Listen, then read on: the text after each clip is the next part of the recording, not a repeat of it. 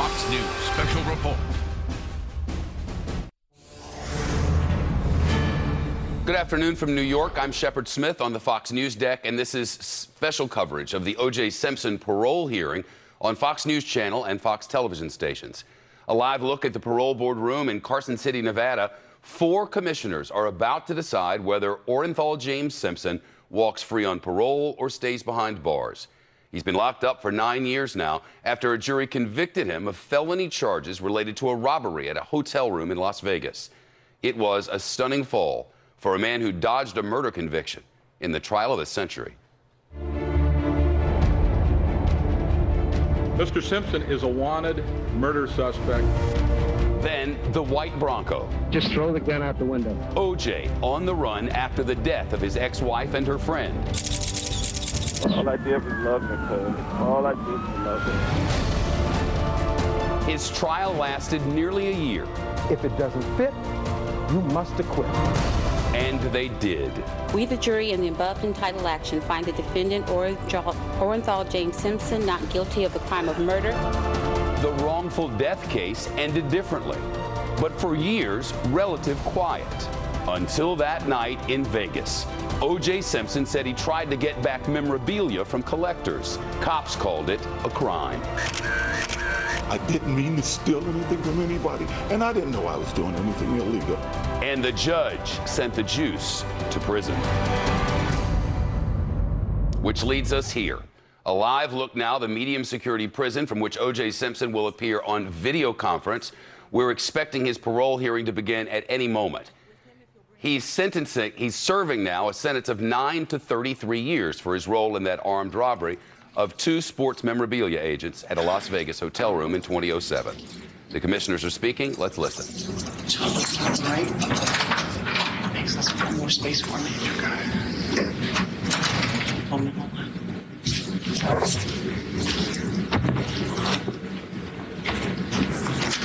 O.J. Simpson's defense argued that he was just trying to get back things that belonged to him, but the jury did not buy it.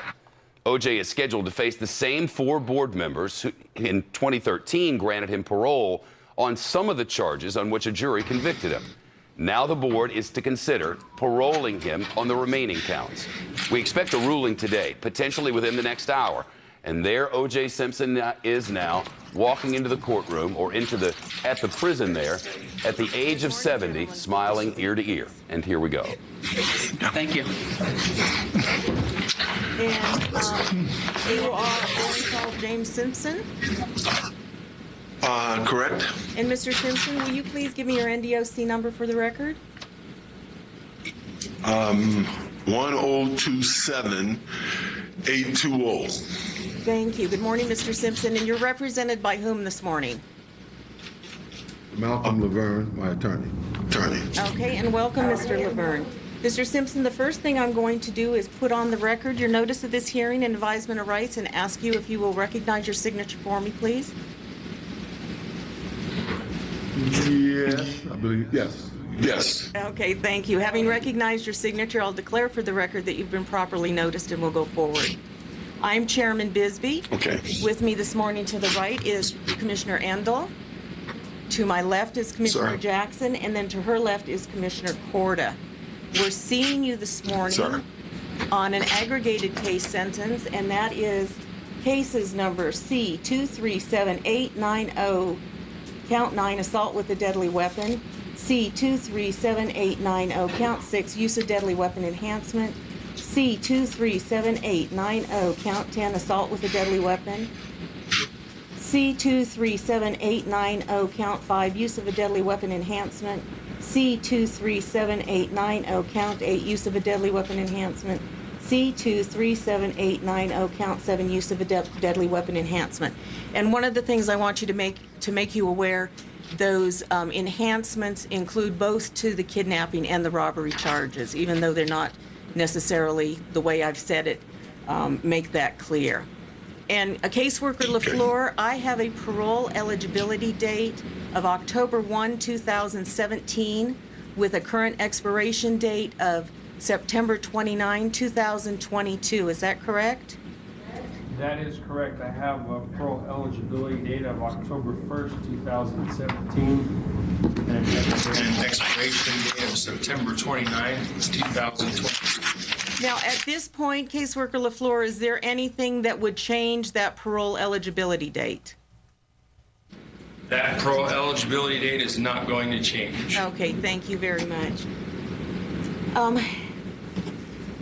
Mr. Simpson, you are getting the same hearing that everyone else gets. I want to make that clear from the get-go. However, since we have a crowd of people here that have not taken advantage of our public meetings before in order to attend a hearing, some of the things I'm going to say are going to get a little bit lengthy. So you will understand everything, but it will be new information for some other folks. So just wanted to let you know that from the get-go. So I will tell you that as appointed members of the Nevada Board of Parole Commissioners, we have an ethical duty to consider each inmate for parole in a fair and consistent manner. Like other parole boards across the country, our responsibilities include needing to balance prisoner rehabilitation with public safety, as well as taking action that considers the interests of justice. So that's what we're doing here this morning. We have adopted a guideline to assist us in making consistent decisions. We apply the elements and factors of our guideline to each inmate being considered for parole. A component of the guideline is our risk assessment. The board uses a scientifically developed, validated risk assessment as part of its parole guideline. The risk assessment helps us determine which inmates are more or less likely to return to prison if we release them on parole. Using a risk assessment is not unique to Nevada, as a number of other state parole boards also use them. We have revalidated our assessment 3 separate times in the past 14 years, and it has consistently shown to be predictive. Using this risk assessment has significantly improved our overall performance. I'm going to go over each of those items of the risk assessment with you at this time.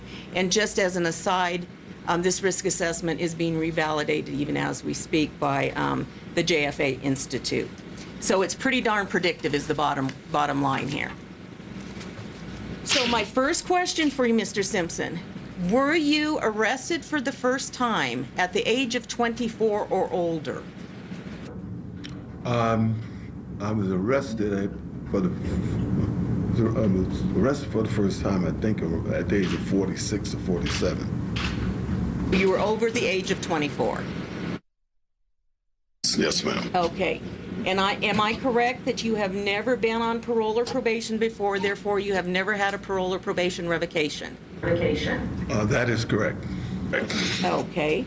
And I have that you were unemployed at the time of this offense because you were in retirement status. That's correct, yes. Correct, yes. Okay. Now, this is a property conviction. We're currently hearing you on the robberies and the enhancements. And so you have been assessed as a property offender. Now, we've also assessed you as having a substance abuse problem. I'll tell you why that is. You have indicated also in the past that alcohol had a big factor in this particular crime. And the fact that you have spent the last almost 9 years in prison because of an alcohol-related incident would be indicative of having some sort of at least temporary substance abuse problem. So we have scored you with having some history there. We have Ms. Mayo. And we have that you are currently, well, very recently turned 90 years old. 90, I'm sorry about that. I feel like it, though. How about we take 2 decades off and call you 70? Okay. We don't have you as having any gang affiliation, nor has the NDOC found you to have any gang involvement. Note that you have completed one of the vocational trainings in having completed the computer application course. We note that you have not had any disciplinaries, either current or pending, and that you're currently medium level there at Lovelock Correctional Center. Would you say that all of those items are correct, sir? Correct, sir. Yes, ma'am. Okay, you do score out. Your risk score scores you in a low risk. However, because of your particular offense, that severity is the highest. When we combine your risk score along with your offense severity, our guideline recommendations are that we consider factors. Now, what consider factors means is we consider everything. in terms of whether or not you're a risk to reoffend and return to our criminal justice system. And so what we do at this point, when we're looking at the risk score, we also look at what are called aggravating and mitigating factors. Now, aggravating and mitigating factors don't include everything in the world. They're very specific as to what we consider under those items also. So under the aggravating and mitigating factors in your particular case, we have mitigating or positive things for considering you for parole is the fact that you've been disciplinary free throughout your entire period of incarceration. You don't have any prior conviction history. You have community and family support. You have what appears to be stable release plans. You have participated in programming, some rather significant programming. On the aggravating factors, and the only thing that fits under our aggravating characteristics in terms of risk in your situation is that at the time of this offense, your victims indicated that they were in fear for their safety, having been threatened with a gun during a commission of a crime. So those are the risk, aggravating, mitigating things we are considering. That's your overall risk score. Right now, I'm going to stop talking for a while and ask the members of the panel if they might have any questions of you. Yeah, Mr. Simpson, you've lived most of your life in the public spotlight. Yet you go into a hotel room in Las Vegas, bring along 4 other men with you. 2 of them are armed, and rob the 2 victims of property. What were you thinking? Well, this might be a little long. I'll try to be brief with it. I had been contacted by a man named Ricio. He had contacted me over a period of time, told me that there was some guys that was trying to get him to fence my property, and he thought I should come and get it. Well, I kind of blew him off because I'm really not interested in football property. I don't collect memorabilia, only my own personal items. He was pretty persistent in calling me, and finally I told him, well, see if you get pictures of what they have. He sent me some pictures, and what I saw was my family, my mother's albums, pictures of my kids growing up, certificates of accomplishments of mine, pictures of what I call significant famous people, letters of myself. So I told him I would really like to get this stuff. So after a period of time, through what he described in court as the perfect storm, we all ended up in Las Vegas. You know, I was there for a wedding, and he told me that the property was there. And would I like to try to get the property? I said, of course I would like to get the property. He told me the names of what he thought were the people in the room, and I realized these are friends of mine. You know, actually guys who helped me move and store some of this stuff, right? So on the day of this incident, he came to my hotel to talk about how this would take place. I told him I met with a lawyer last night, and my sister and my daughter and some other friends, and discussed it. I pointed out another lawyer that was at the poolside as a part of this wedding party that was going on. I said I discussed with him, and they told me that I can't do this if we're going to their home or even to their storage, OJ. You cannot go in there, because if they ask you to leave, you got to leave. I said, Ricio, you got to get him to bring it to a public place. He said, well, let me see what I can do. All of this has been testified to, so I'm not just going, you know. He called me and told me he told them to bring it to his room, and he's going to have it brought to his hotel, and would I come and get it? I said, of course I'll come and get it. He says, a lot of stuff, OJ, you better bring some friends. Well, I had a couple of friends there at the wedding that was going to go with me. He also said you should bring security. And I said, well, I know these guys, I don't think I need any security. I mean, it turns out that one of the guys, Bruce here, I didn't know it was him. I thought it was another guy named Mike, a friend of his, an ex-partner of his. But I said, I don't need any security. Well, later that day, when they arrived at his hotel and spread it out my property, he called and he said, they're here. You come here, I'll meet you in the lobby. And you need security, OJ. This guy, Beardsley, big guy, and he's a little weird. You know, I think anybody that knows him knows he's a little different. I still told him this guy is not dangerous, man, but he says, man, bring some security. During the day when he was there, he met people from the wedding, and one guy, McClinton, said he did security in Las Vegas, and it would help his business if he could have me as a client. I told him I didn't need him, but after he insisted that I bring security, I said, I can use your help. I went to the hotel. I met Mr. Riccio in the lobby. The two guys, they also met us there, which was a big mistake, obviously. I realized that quite soon after this.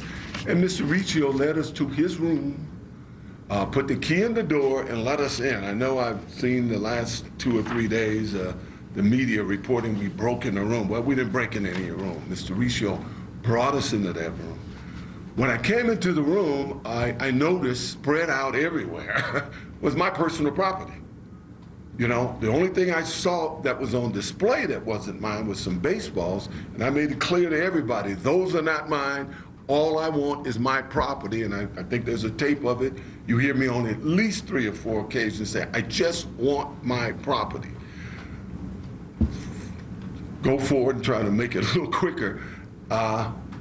At some point, we started, when we're leaving the room, actually I was being pushed out of the room by the security guys because while I was in there and I recognized Bruce was there, I was surprised to see him as he testified. I was shocked really to see him.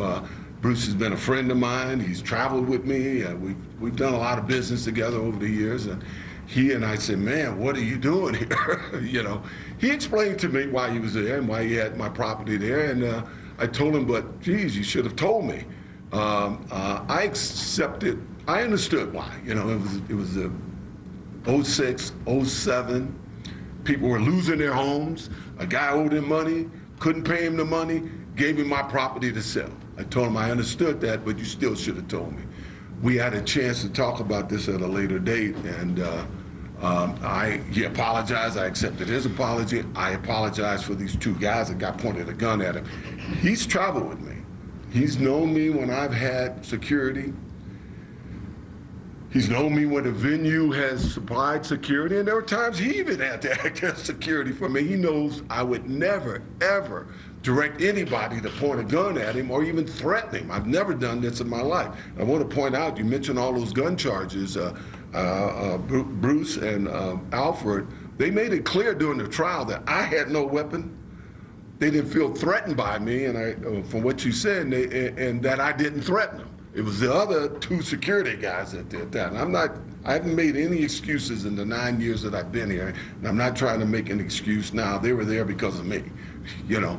But in no way, shape, or form did I wish him any harm. As I was leaving the room, and this was on the tape too, Bruce said, OJ, hey man, there's a box that's with that stuff. They're Montana prints. Those don't belong to you. Those are mine, man. He told me that because he recognized everything else that I took out of that room was mine, you know? And he also recognized that I wasn't there to steal his stuff, and he knew I would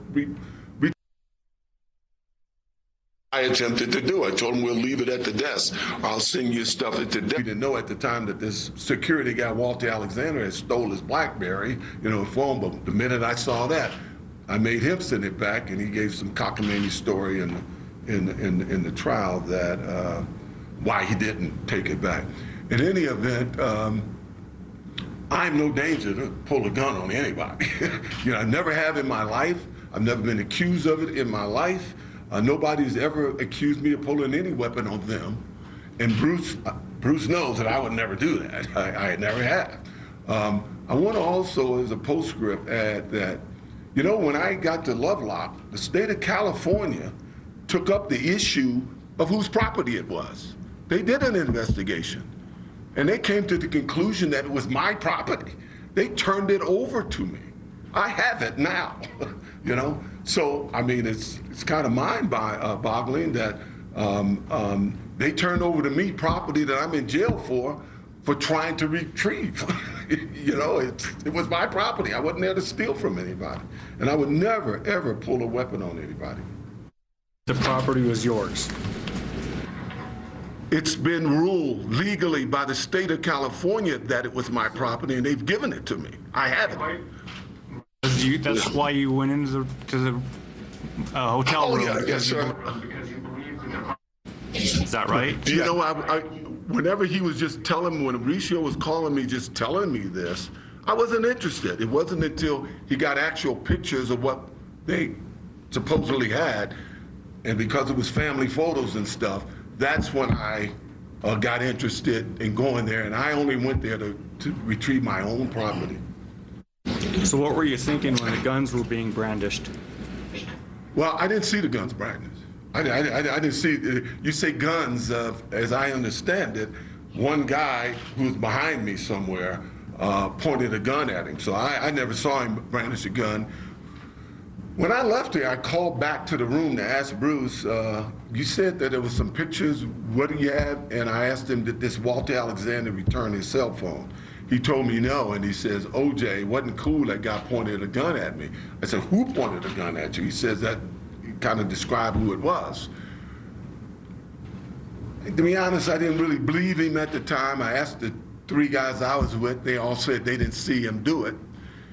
I got back to my hotel, we waited for these 2 security guys to show up. And the minute they drove up, the first thing I said, man, did you pull a gun in that room? And he swore to high heaven he didn't. And I asked Walter Alexander for the cell phone, and he kind of threw the cell phone to me. But I wasn't aware until I was in the car driving back to our hotel that this guy had actually pointed a gun at him. Now, earlier in the day when he was talking to me, trying to get me to let him come, I didn't hire him. He said it was for free and all of that. He did show me. I didn't know this guy. You know, I knew the Alexander guy, but I didn't know this guy. He showed me his license. He showed me his CCR. You know, I've assumed that the state gives a guy a CCR and stuff. They vetted him. I should have vetted him. I didn't really need him. I knew these guys weren't dangerous.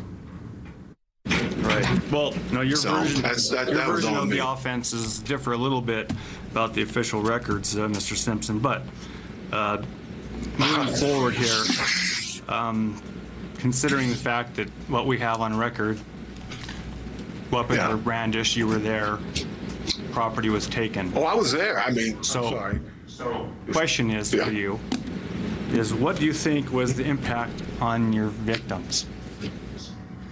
Well, I know what the impact was. I mean, we've talked about it. I mean, Mr. Beardsley, we had long talks back then. He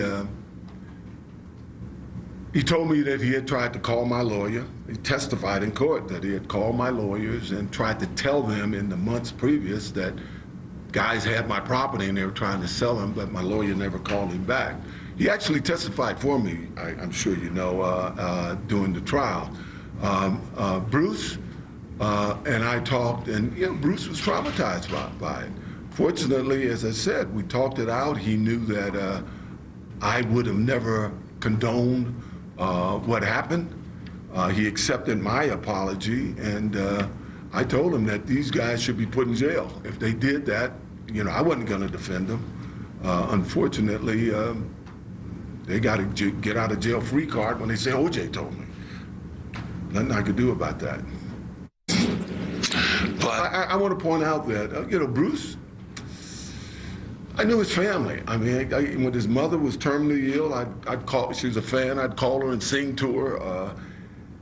The night before or the night of the jury's verdict, his son actually called me and tried to give me a head up on something to do with memorabilia and told me that he and his mother was cheering for me. You know, this family knows that I wouldn't wish any harm on these guys, ever. These guys are friends of mine, and I'd like to think we're friends again. Thank you. Good morning, Mr. Simpson.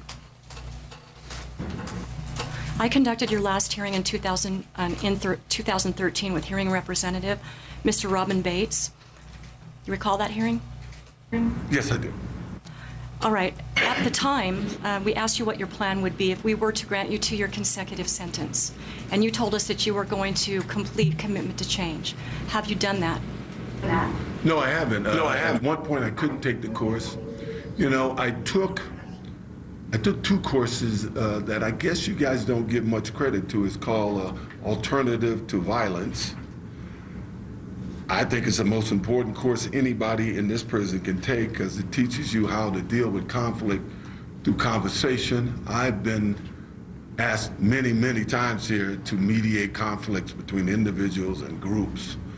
And it gave me so many tools how to use it to try to walk these guys through, not throwing punches at one another. Also, at one point, a couple of guys came to me and they said, OJ, I understand you're a Baptist. We're Baptists and we have no Baptist service here. Can you help us get a Baptist service here? I worked with them. We now have an ongoing Baptist service that's well attended. I attended religiously and Pawnee is attended. And I realized in my 9 years here that I was a good guy on the street. I'm sure when Bruce get here, he'll tell you I was always a good guy. But I could have been a better Christian, and my commitment to change was to be a better Christian. All right, thank you. Well, we do know that you've programmed over your term of incarceration. You have completed victim empathy, alternative to violence, both basic and advanced, and computer application. I'd like you to tell us a little bit more about victim empathy and alternative to violence, and how it will benefit you in the future. Well, as I said, the alternative to violence courses, I've always thought I've been pretty good with people, and I've basically spent a conflict-free life. I'm not a guy that ever got into fights on the street and with the public and everybody, but as I said, they give you a bunch of little tools about how to talk to people instead of fighting, instead of throwing punches. Tools that I've used here that, is how you talk to people, it's the tone that you use. The victim empathy was, once again, I didn't really see that, in this case, I didn't really see that Alfred Beardsley was really affected by it all. But Bruce was affected. Bruce was, I saw that he was affected, and as I said, I would have done anything not to have that happen. If for no other reason. I regret this because he had to have this guy point a gun at him. And he told me, he said, man, the guy put a gun in my face. And I said, as I said in the beginning, I didn't believe it, but I know it's to be a fact now. So, in that empathy course, it pretty much tells the guys who's all there, they have you talk to your victim and what would you say to him, if you were to see him now, and for you to take, responsibility for what you did and to recognize how it affected their lives. As I said, Bruce expressed to me how it affected him, and as I told him, I couldn't be more apologetic for him going through that. Thank you. I know that alcohol was a factor in the instant offense. Have you addressed this issue as you stated you would? Well, I think I made it clear back then, I've never had an alcohol problem. And if I took that alcohol course, it would have been more, for my children, in case they ended up having a problem. Well, my kids don't have a problem. I don't think anybody's ever accused me of having an alcohol problem or any kind of substance problem. Of course, on that day, I had drinks on that day, but it was a wedding celebration. But I've never had a substance problem at all. So I didn't. Okay, well, you told us we're going to attend AA, and that's the reason for my question. Was a factor in the instant offense. Hadn't you been drinking that day? Yes, as I said, we were celebrating a wedding thing. I felt that the alternative to violence course and my involvement with the church, I also as recently became the commissioner of the softball league, 18-team league. My primary My primary responsibility was rules enforcement and, player deportment. Guys, it's hot, the guys play, they argue. My job is if they get surly with one another to remove them from the game, and if it goes beyond that, to go to Coach Fraley and have them suspended. I've never got any blowback from the guys because they know that I've done the best that I can, and I'm just trying to keep them out of trouble. So my agenda was full, here. I've been active, totally active in all the years I've been here. I don't have much time to sit around and do anything. I don't know if that answered your question. So of all of the programs that you've had an opportunity to complete, what do you believe is the most significant for you personally? Well, for me personally, it was the alternative to violence. As I said, I think that should be mandatory for every inmate here. Once again, guys get hot here, and, we've had our share of fights here. And as I said, I've been called in sometimes to try to keep guys from fighting. And you have groups, it's the Serenos are fighting, the Northtown boys, they all, it's crazy. And most of the time it's over something really, really stupid. In a basketball game, somebody will say something to somebody, or somebody will go to somebody to complain to them about it, and it's how they complain to them about it that actually initiated the conflict, the fights. So I for the life of me, I don't understand why that is not a mandatory course for everybody here.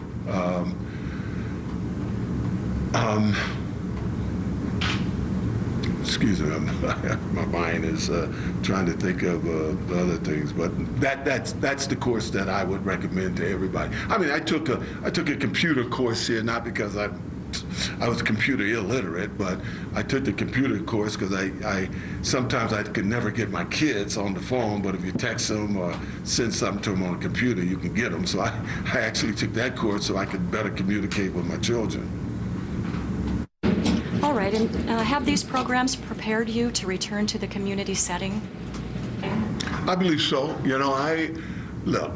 I've missed a lot of time, like 36 birthdays with my children, and I spent the 12 years leading up to this incident in Vegas raising two kids in L.A. In Miami, and with all the media stuff, we got these guys like Jeffrey Felix making up stories and stuff. That was happening out on the street also, but I was able to keep their eye on the ball.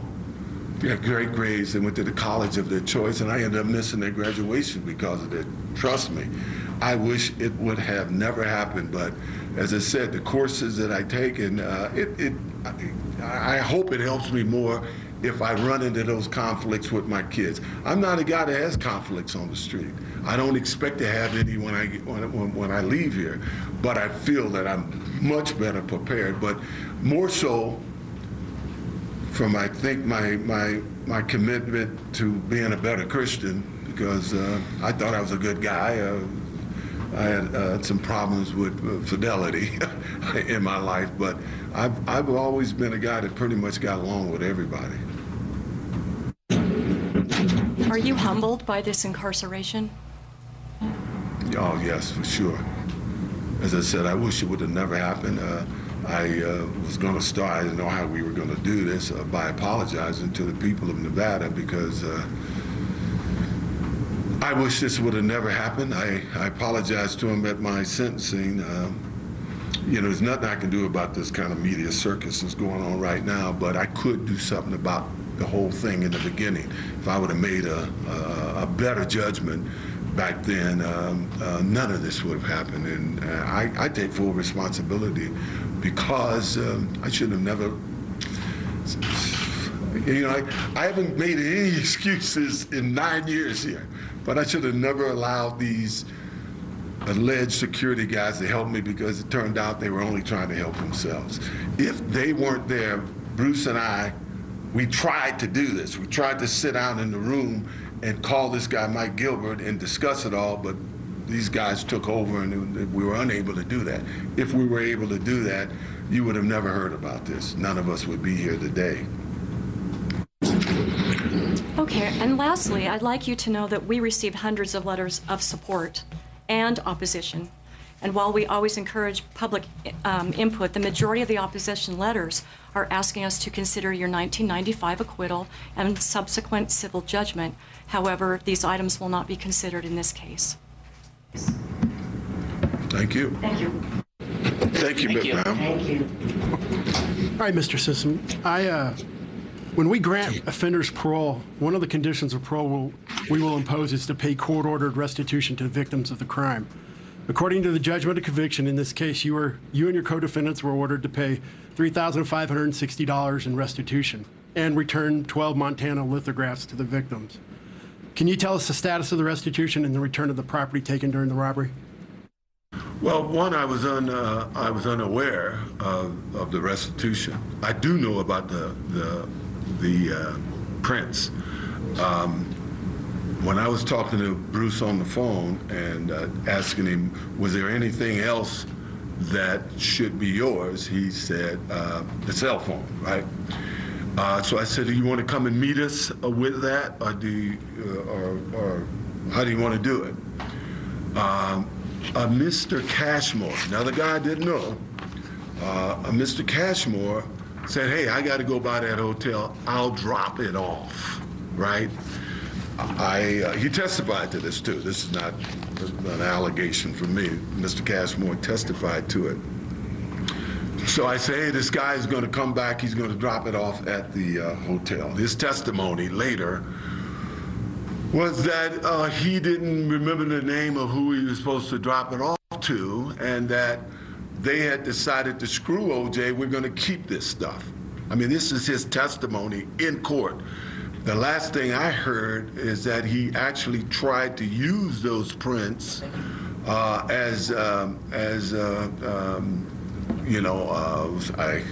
can't find the word, to get his bail with his bail bondsman. He was trying to use it as I can't think of the word. The restitution for his bail bondsman. So the last that I know of these lithographs was that this Cashmore had them. I didn't know this guy, that he had them, and he testified to the fact in court that he had them. The restitution was paid. Yeah. Let me ask you. The restitution was told by my lawyer. Yes. Okay. Yes. So the total restitution has been paid, and there is no pending. Yes. The property has been returned to the lithographs as well. I have no idea what this guy's. Oh yeah, he says that they have been returned to him. I'm sorry, Bruce just signaled me that they have been returned to him. Okay. Thank you. All right. Thank you, ma'am. All right. If granted parole as opposed to completing your sentence in prison, you will be under supervision in the community. Why is it better to be in the community than in the prison? Well, you know, I do have 4 kids. I've missed a lot of time with those kids. I think I am a guy who has always been a giving guy. Even on the street. People have always come to me. My reputation has always been that I'm open to the public. I'm open to everybody. Right now I'm at a point in my life where all I want to do is spend time with as much time as I can with my children and my friends, and I'm not looking to be involved with the media. I've had so many offers for interviews when I've been here in Lovelock, and I've turned them all down. I'm not interested in any of that. I've done my time. I've done it as well and as respectfully as I think anybody can. I think if you talk to the wardens, they'll tell you I gave them my word. I believe in the jury system. I've honored their verdict. I've not complained for 9 years. All I've done is try to be helpful and encourage the guys around there, hey man, do your time, fight in court, and don't do anything that's going to extend your time. And that's the life I've tried to live because I want to get back to my family. All right. Do you realize that if you're granted parole, you could be returned to prison for any violation or conditions of parole? Yes, sir. You understand that? Yes, sir, I do. All right. Now, be easily as not drinking alcohol to excess, associating with ex-felons, leaving the state without permission, being subject to search and seizure. So there's a there's going to be a whole slew of conditions you're going to have to follow. And do you think you can be successful with the terms of parole? Oh, beyond a doubt. I mean, I haven't drank in 9 years, and you know, most of my life, I could be stopped and searched whenever they, you know, I'm not a guy who lived a criminal life. You know, I'm a pretty straight shooter. I've always tried to be a good soldier, and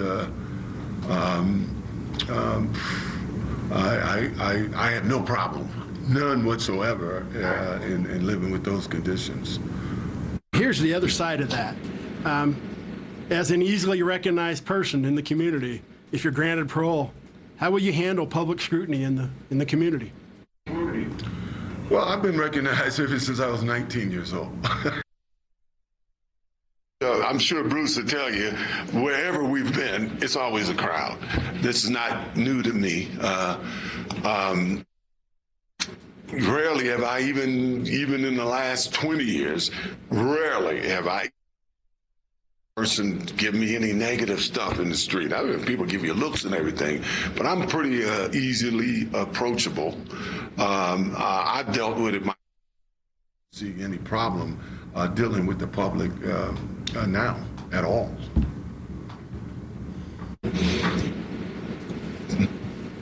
Okay, and Mr. Simpson, we've been, since we've been made aware that you're requesting to live in Florida, I've asked Captain Sean Arudi to come to today's hearing and explain the pre-release and interstate compact process for us. Captain Arudi is an officer with the Nevada Division of Parole and Probation. He's also the Interstate Compact Commissioner for the state of Nevada, so I'm going to ask him to come forward. And again, these are things that would happen behind the scenes with any hearing that we would have, but because we have a crowd of people that are asking questions, we thought it'd be best to have Captain Arudi present to explain it to everyone.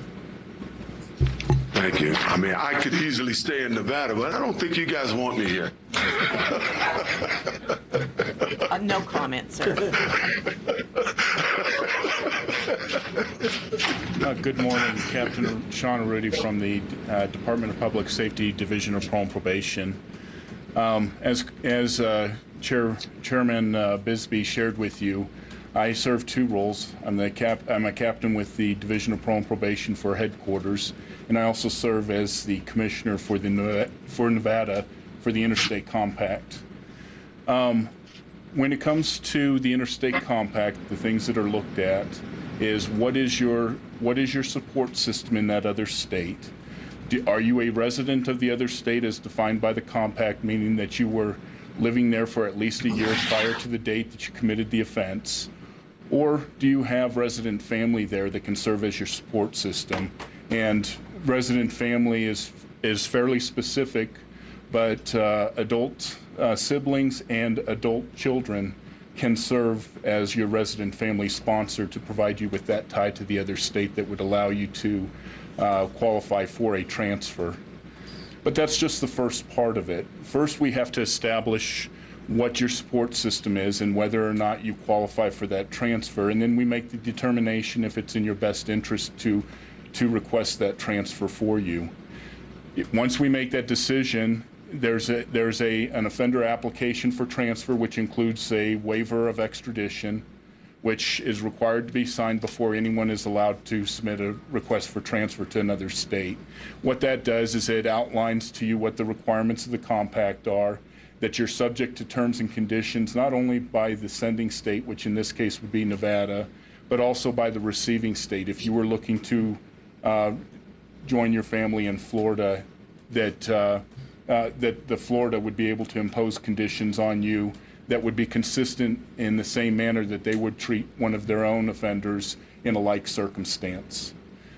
From the once that offender application for transfer with the waiver of extradition, and the waiver of extradition serves the purpose that if for some reason you violate the terms and conditions of your supervision, you understand that Nevada has the authority to come and return you to Nevada to answer for those violations. Once we obtain that signed offender application, we will process that along with the other paper state, and they will then have up to 45 days to conduct their investigation on whether or not you qualify for the transfer and whether or not you have a valid plan of supervision. Once they determine that, their caseworkers will forward that through their compact office back to the Nevada compact office. And once we have a decision by that other state, then that would be provided to you through your case manager at the Department of Corrections. That's how the interstate compact part works. On the pre-release side, the pre-release, we have pre-release specialists who work closely with workers at the Nevada Department of Corrections, and they help to develop that valid plan of supervision. We were talking about what is your plan of release, where do you want to go to? We were talking about what is your plan of release, where do you want to go to, who's your support system. Once they make that determination, they process the information that's necessary, and in this case, our pre-release specialists would be the ones to forward those documents to the other state for their consideration. Then they would work with your caseworker to set up your release, and your caseworker would then manage the release through the Nevada Department of Corrections. Does the panel have any questions for Captain O'Reilly? Okay, thank you. Okay, thank you. Thank you. Now, Mr. Laverne, I'm going to defer to the two of you and Mr. Simpson. We'd like Mr. Simpson to be able to tell us anything else he'd like to tell us. We'd also like to hear from one of the supporters if one of them wishes to make a brief statement to the board. And we would also like to hear your statement, Mr. Laverne. So I'm going to put that back to you as to what order you want those three things to happen. We're going to hear from Mr. Simpson's daughter, Arnell Simpson, first, and then I'll make some closing remarks. Okay. And Officer Batista, if you will make that switch for us, please. Thank you.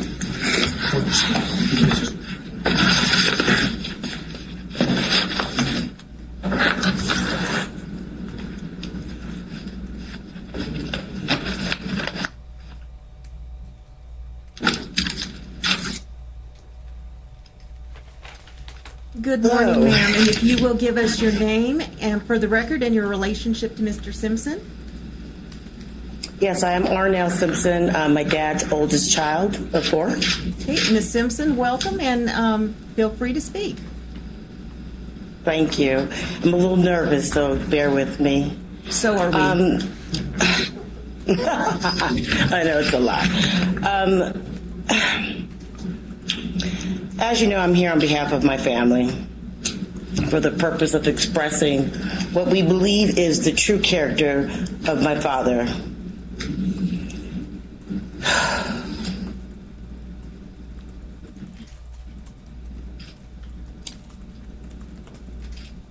No one really knows how much we have been through this ordeal in the last 9 years. Excuse me.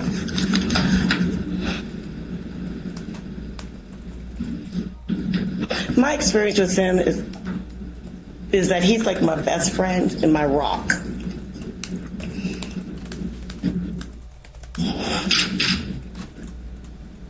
And as a family, we recognize that he is not the perfect man, but he's clearly a man and a father who has done his best to behave in a way that speaks to his overall nature and character, which is always to be positive no matter what.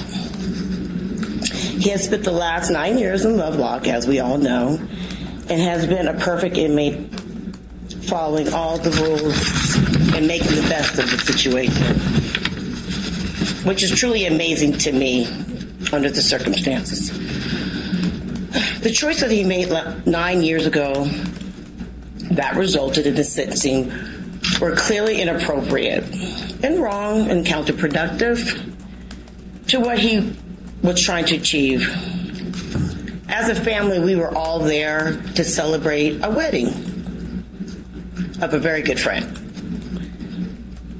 As his daughter, I can honestly say my dad recognizes that he took the wrong approach and could not handle the situation. He could have handled the situation differently. My siblings, I, and family know that he didn't make the right decision on that day, but we know that his intentions were not to go in and to just make the wrong decision at the wrong time. Throughout this ordeal, we have remained close. We have stayed strong. And I, for myself, am grateful to God for giving us the strength to get through this last 9 years and to stay positive always, no matter what. And a lot of that is because of him. So on behalf of my family, my brother, my sister, an aunt, an uncle, his friends, we just want him to come home. We really do. We want him to come home. And I know in my heart that he's very humbled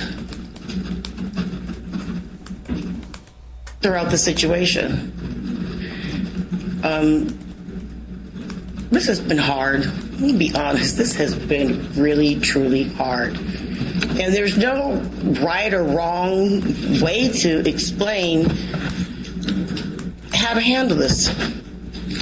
But we do know that, I know that he is remorseful. He truly is remorseful. And we just want him to come home so that we can move forward for us, quietly, but to move forward. So I thank you for allowing me to be here this morning. I thank you. Thank you, Ms. Simpson. We appreciate you being present, and we appreciate your comments. And Officer Batista, if you will bring Mr. Laverne and Mr. Simpson back to the table, please. Yes, ma'am.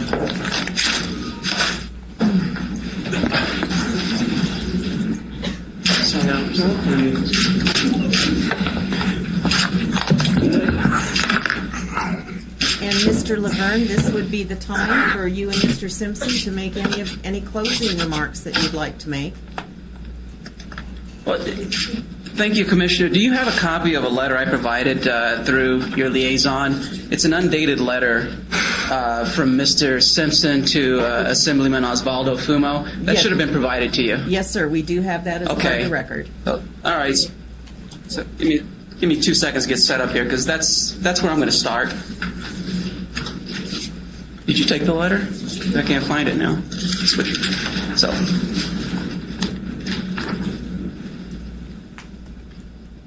And the letter, as you can see, is very short, so I think it would be appropriate just to read it into the record, if the commissioners would allow me to. That'd be fine. Oops. Okay. But the first thing I have to do is find it. Here it is.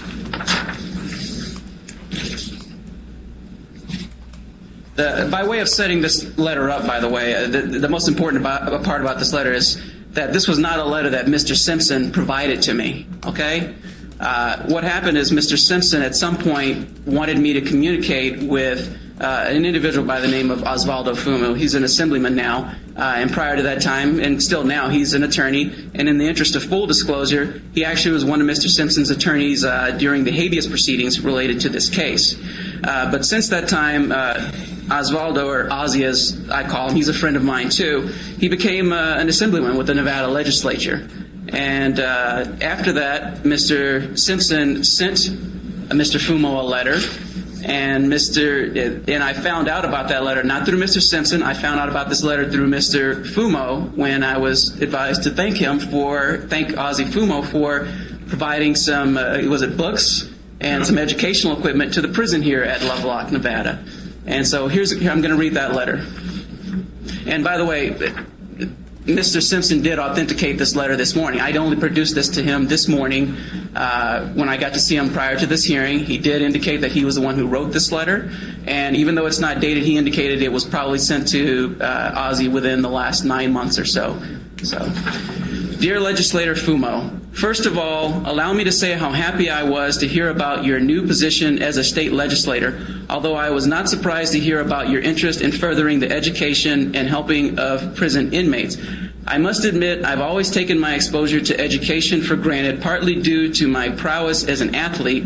I have always been afforded opportunities for higher education. It wasn't until I got to prison that I realized just how many people did not have the exposure to said education, in part because of their circumstances, i.e. gangs, bad neighborhoods, lack of parental supervision, poverty, etc. But Ozzie, I can't tell you how inspiring it is to see how said inmates have taken advantage of the educational department and the advantages that it offers. I have seen a change in some inmates as far as their self-esteem goes that is amazing. They come to me to talk about subjects that they would have never even thought about before their exposure to education. They talk to me about things they want to do when they are released, things they never would have thought about they were capable of before. They say, quote, "You can't teach an old dog new tricks," end quote, and as a, quote, "old dog," end quote, my friend, I can tell you that is not true. I am currently taking a computer science course, or just a computer course that has shown me that even I am capable of learning new skills. These new skills, at the very minimum, will help me better communicate with my children. Who knows, you may even see a webcast or blog in my future. I work in the athletic department here at Lovelock, and I fully enjoy what I do and can tell you that this is very important for the inmates to have a release for their energy and for recreation. But I can think of no better place to use state funds than to educate, add to their self-esteem, and to prepare these guys for their eventual release. In closing, I want to tell you how much I look forward to following your political career and your participation in what I know will be a very successful prison educational program. Gratefully yours, Orenthal J. Simpson. And it's signed by Mr. Simpson. And the reason I wanted to read this to you is because and just kind of surprise Mr. Simpson with it is because obviously this is Mr. Simpson's, what I would consider one of Mr. Simpson's first opportunities to have clout in the political system of the state of Nevada. He pretty much has an end at that point. He has Ozzie Fumo, who they had an attorney-client relationship with, a very good relationship, and now Ozzie is in the assembly. He's in a position of power. And what does Mr. Simpson do? Does he say, "Ozzie, can I have a better bed?" Or does he say, "Ozzie, can you pull some strings, get me out of here earlier?" No, he doesn't do any of that.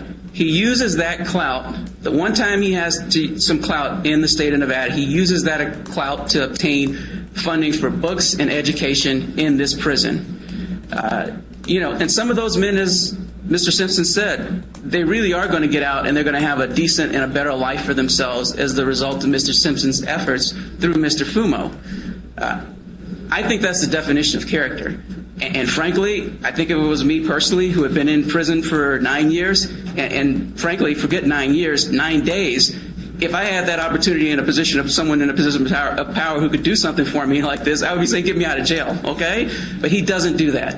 It is very, very, very selfless.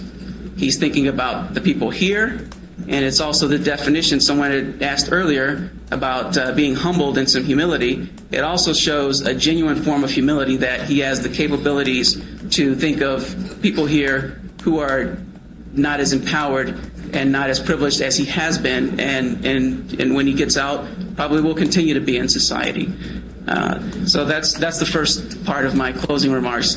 The second part of my closing remarks is to deal with the other individual in this case that was a victim. He's not here. Mr. Framong is sitting right here, and that's Mr. Beardsley. Mr. Beardsley, as you, I'm sure, are aware, is no longer with us. He passed away in about November of 2015. However, Mr. Beardsley and Mr. Framong have made calls to my office, and I've spoken to them both at various points. And the last time I recall speaking to Mr. Beardsley was in September of 2011.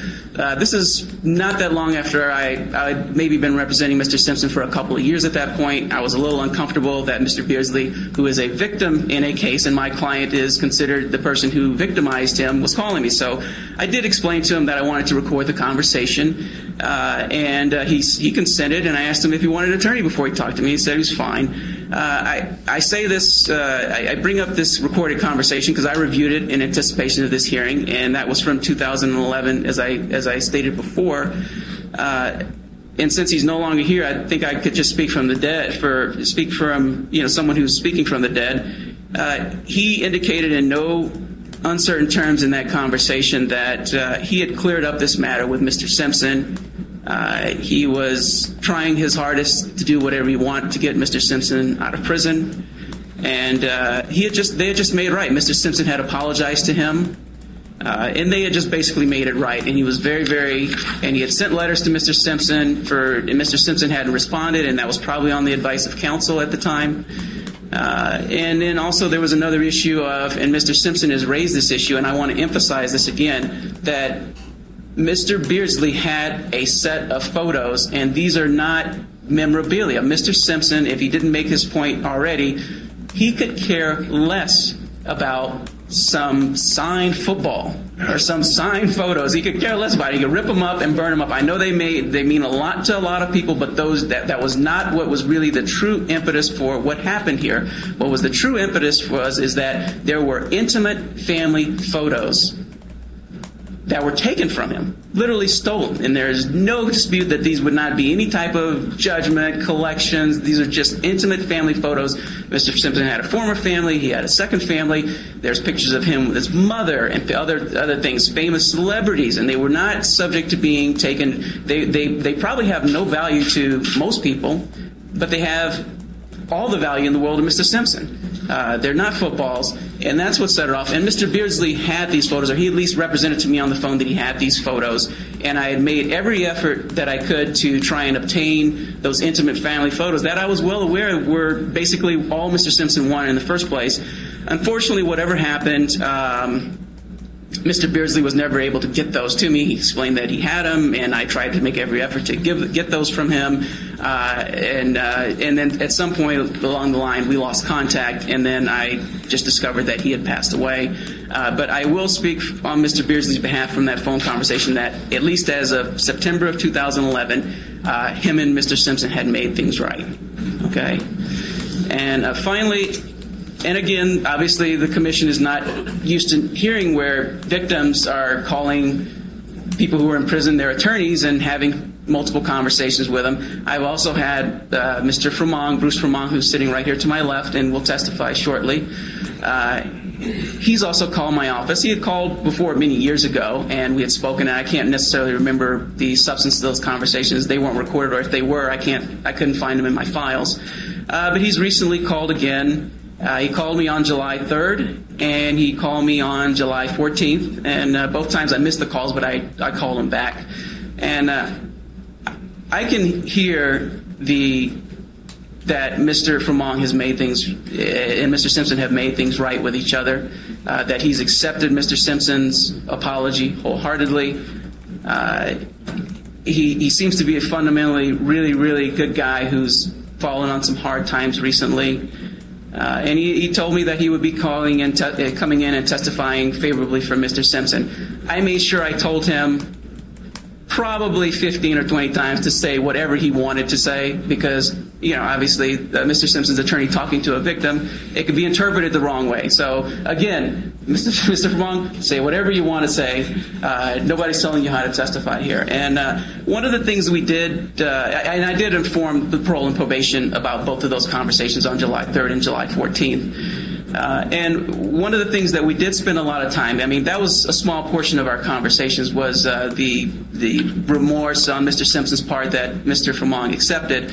Most of the time we were talking about some other unfortunate things that happened with Mr. Fremont. I believe, I know because I've researched this now. There was some civil litigation that went on out there, and this was against primarily against one of the uncharged co-defendants in this case, individual named Riccio.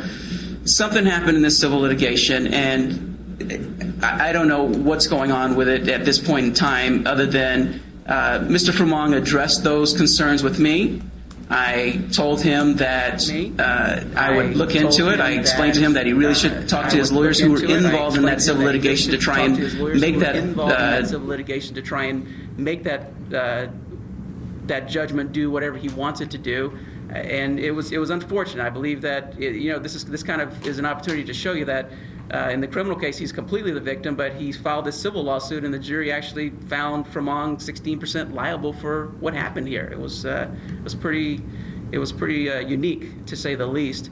In any event, Mr. Furlong is going to testify, but I did feel that I needed to note that I don't think I have a point to prove with Mr. Furlong other than he did represent that he was going to testify favorably for Mr. Simpson, and that he did discuss with me on multiple occasions this idea of some civil judgment out there that he was hoping that Mr. Simpson could take care of for him. And that's it. Thank you very much. Okay, thank you. And Mr. Simpson, did you have any closing remarks? I hadn't heard any, except that, I've come here, I've spent 9 years making no excuses about anything. I am sorry that things turned out the way they did. I had no intent to commit a crime. I came here, I tell the inmates all the time, man, I don't want to hear about your crime. Argue in court here, we're all convicts. I'm a convict. Do your time and don't do anything to extend your time. I told the warden when I got here, Mr. LaGrange, I think it was, Ms. Carpenter and Ms. Megan, that I would be no problem. I believe in this jury system. I will honor what the jury said, and I will my word. As I said, I've done my time. I'd just like to get back to my family and friends, and believe it or not, I do have some real friends, but I think I could have represented, I don't think I could have represented this prison. I don't think any inmate has ever represented it better than I. I did my time. I tried to be helpful to everybody. As I said, Bruce and Beardsley, I made up with them years ago, so I'm sorry it happened. I'm sorry to Nevada. I wish Riccio had never called me. I thought I was glad to get my stuff back, but it's just not worth it, and I'm sorry. Thank you. Okay, thank you. Just one more thing for the record. Your expiration is, as of today, 9/29/22, and for all those people in the world wonder how that adds up to 33 years in the state of Nevada. Good behavior, complying with the rules, can be reduction off the back end of your sentence. If granted parole, that September 29, 2022 time could even move closer. So I wanted to put that on the record. And at this point, I'll ask Officer Batista if you will move Mr. Laverne and Mr. Simpson again, and we invite Mr. Furlong to the table, please. Yes, ma'am. Thank you. Thank you.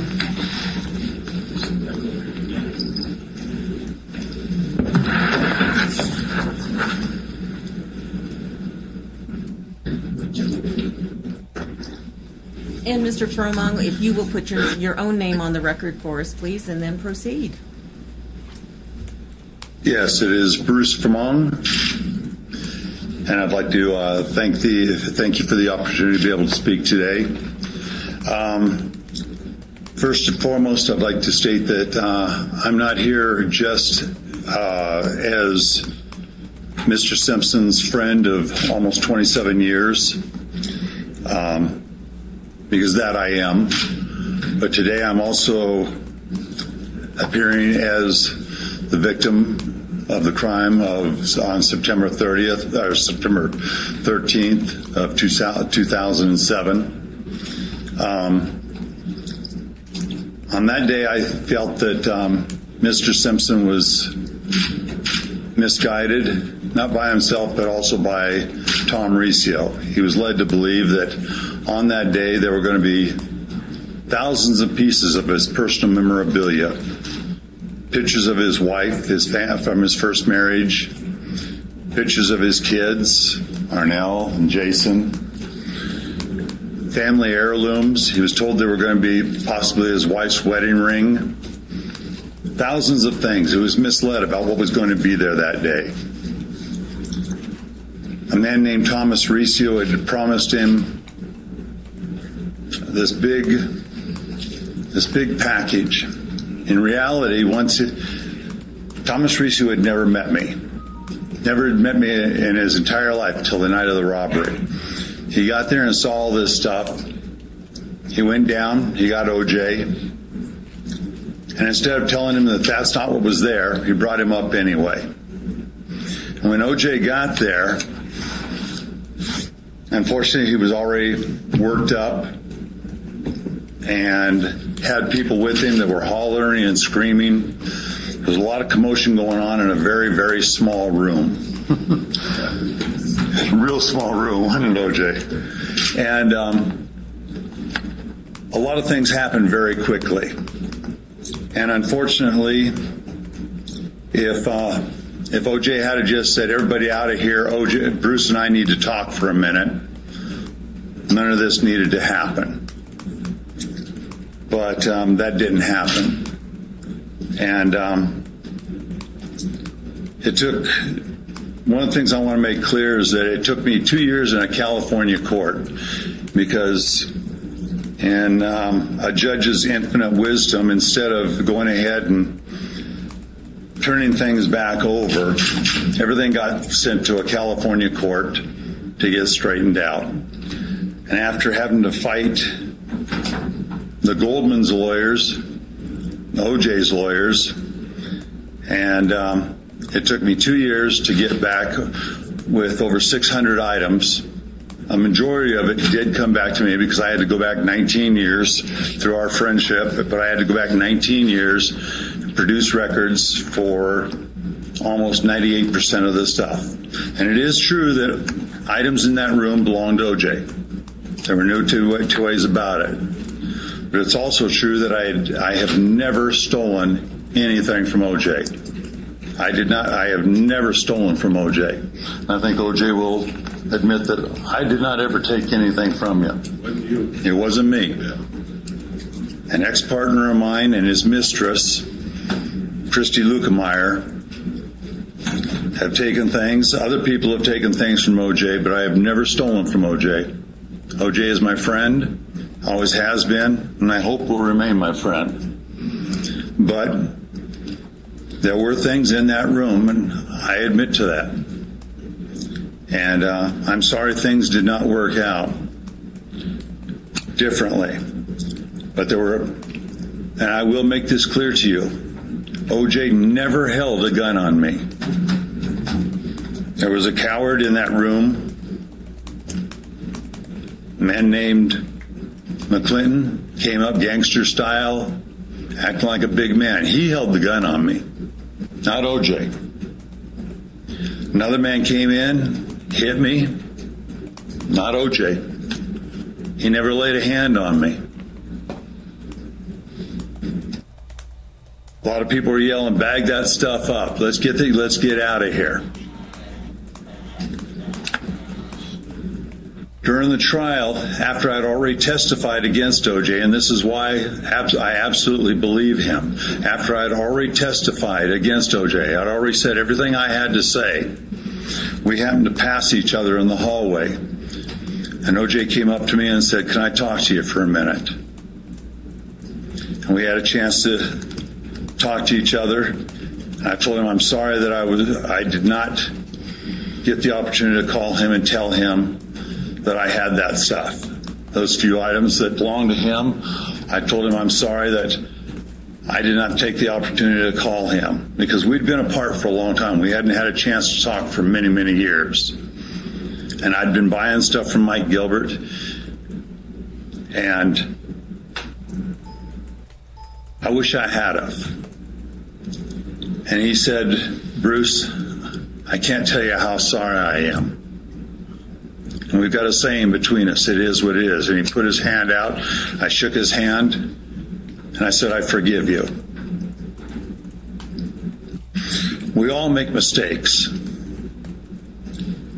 OJ made his. He's been here, and from what I've told, he's been a model inmate. He's been an example to others. During the trial, I recommended that he serve 1 to 3 years. That's what I recommended to the DA. And I'm here to say that I've known OJ for a long time. I don't feel that he's a threat to anyone out there.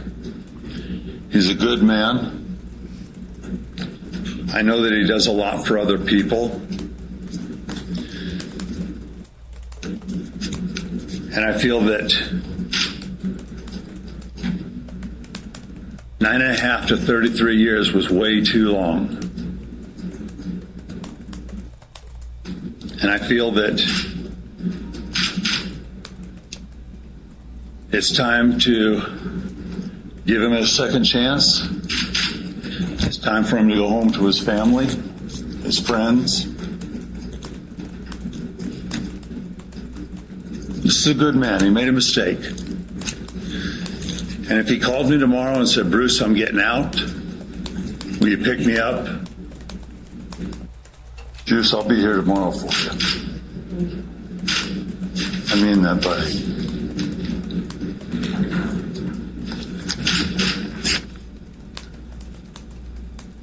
Thank you. We appreciate your comments, and we appreciate you being present today. Thank you. And so, Mr. Thank you for this Laverne opportunity. You're welcome. Mr. Laverne and Mr. Simpson, if you'll return to the table, please.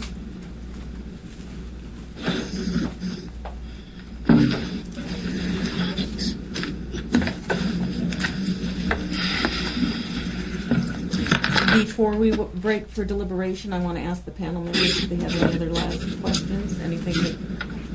Okay.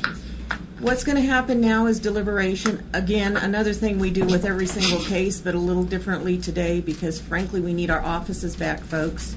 So we're hoping to deliberate, come to an agreement, and be able to produce an order sometime in the next 30 minutes or so.